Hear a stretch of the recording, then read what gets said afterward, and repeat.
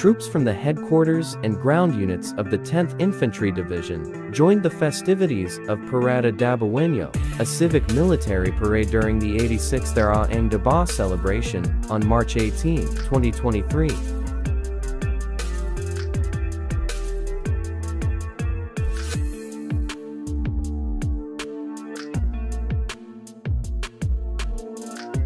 The security and safety sector was composed of units from the different branches of the armed forces of the Philippines, namely